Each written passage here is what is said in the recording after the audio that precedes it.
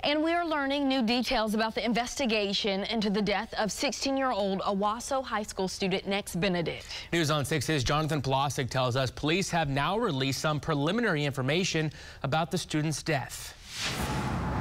Here at Owasso High School, parents and students may notice increased police patrols today. Owasso police tell us that's because of the threats made toward the district due to misinformation regarding this death investigation. Now, Owasso police released new details Wednesday saying an autopsy was performed on Nex Benedict, and preliminary information from the medical examiner's office shows Nex did not die as a result of trauma. That new information is obviously different from some of the rumors and speculation that have spread online and on social media. Owasso police also say they're still actively investigating the physical altercation that happened at the high school involving Benedict and other students the day before Benedict died. Nex's family released a statement Wednesday through the family attorney, which says, quote, while various investigations are still pending, the facts currently known by the family, some of which have been released to the public, are troubling at best, end quote. The attorneys say the family is independently interviewing witnesses and collecting all the evidence that they can, and they want answers.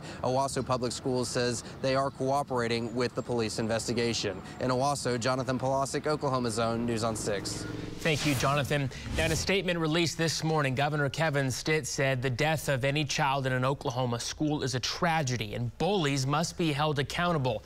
Goes on to say, as we await the results of the investigation, I urge Owasso Police and Owasso Public Schools to be forthcoming and transparent.